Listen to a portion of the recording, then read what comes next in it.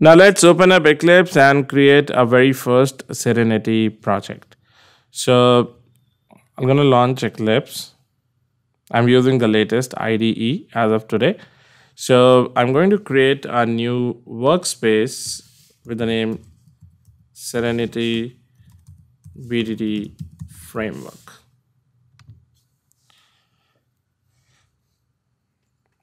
So what all code that I'm going to write, I'll be uploading it at the end of each section. So you can directly download the code and can import as it is in your workspace.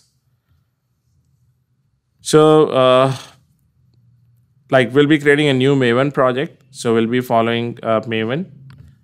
So I'll click and create a new Maven project. Now don't forget to select this create a simple project, right? This is very important.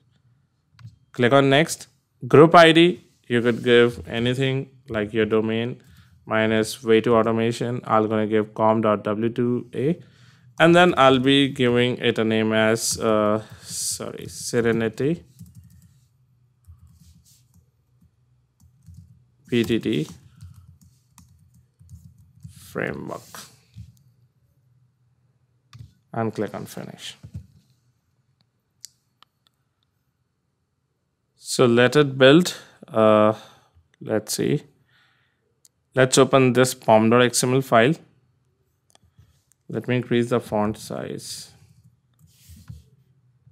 And then we need to add a dependency stack over here. So first we need to compile all the dependencies which are required to work with Serenity. So dependencies, I'm going to pick it from here. First copy these properties, paste them over here. Then take all these dependencies and paste them inside dependencies, and then copy these plugins. So copy them up till here,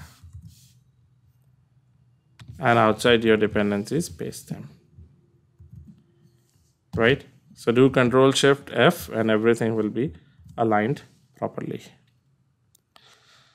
So let's wait for a couple of seconds till the time these jars are being downloaded from the Maven centralized repository, because when you're adding these dependencies for the very first time, these will be added from the centralized repository. These will be downloaded from the centralized repository to your local machine.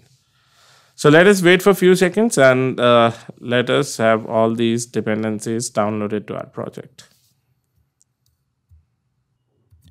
Okay, so once the dependencies are added, we'll look at the Maven dependencies. And you can see there are so many dependencies being added over here. And along with this, you're going to see the Selenium dependencies are also added from the latest 3.141.59, right? So there are so many things. You'll find ng driver as well. This is for the Angular based application. You'll find some of the REST APIs as well, and number of things are there. It's one of the framework that supports a lot of things that you need for automation, right? So, but the test executions is actually dependent on JUnit.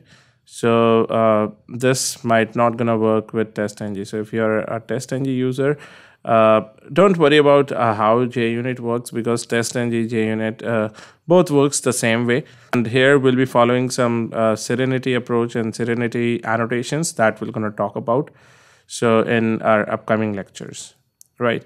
And now we're going to define the project structure. So everything in Serenity should be defined inside the test packages. Like your test cases specifically should be inside your test package itself. So what I'm gonna do, I'm gonna write, click over here, and I'm gonna say new, and I'm gonna create a package.